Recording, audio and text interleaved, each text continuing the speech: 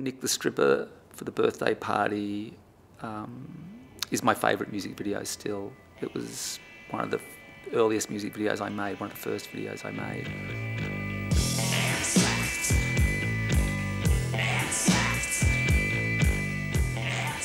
The birthday party at that time were live, were an incendiary band live. I mean, I saw them play in Australia and in England and in America at that time.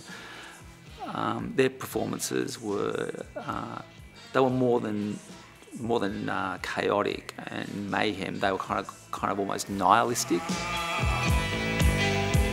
There was some notion that we wanted to make a video that was anarchic.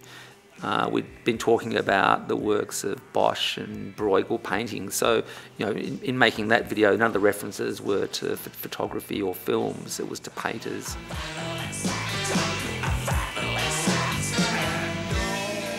We were just kind of thumbing our nose at people making the video.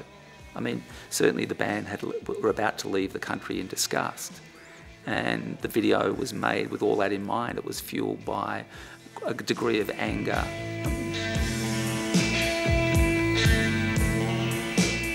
Their manager at the time had given me a small amount of money, but it wouldn't have paid for much more than getting the film stock processed. So we stole the film stock from film school. We borrowed the equipment. We shot it in, at the time it was the Hawthorn tip. We didn't have any permission.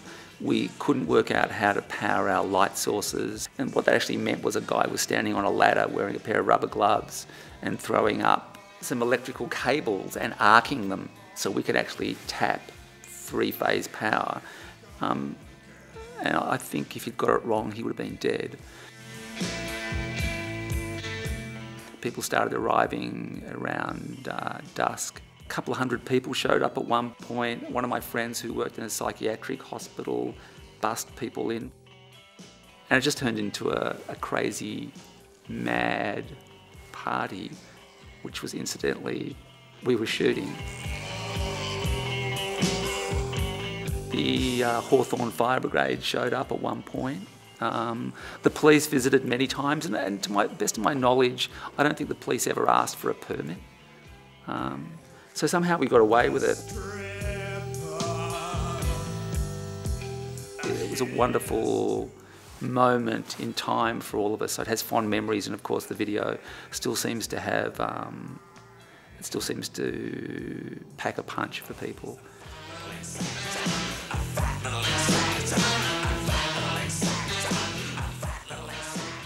I went through a period making music videos when really I was trying to make short films. Quasimodo's Dream, which I co-directed with Evan English. We had a company called The Rich Kids. That video really was inspired by the fact that one of our favourite filmmakers was Werner Herzog, and we both were obsessed with a film he'd made called Aguirre, Wrath of God. And we were very, very keen to kind of tell narrative ideas, and very keen, likewise, never to see instruments.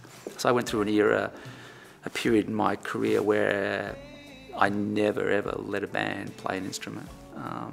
And in Quasimodo's Dream, they're just the cast of a short film, really.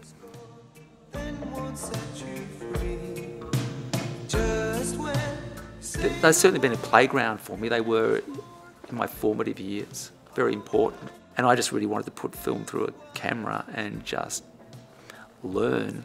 And music videos gave me the best vehicle to do that. They're a wonderful cultural artefact, aren't they? To see them.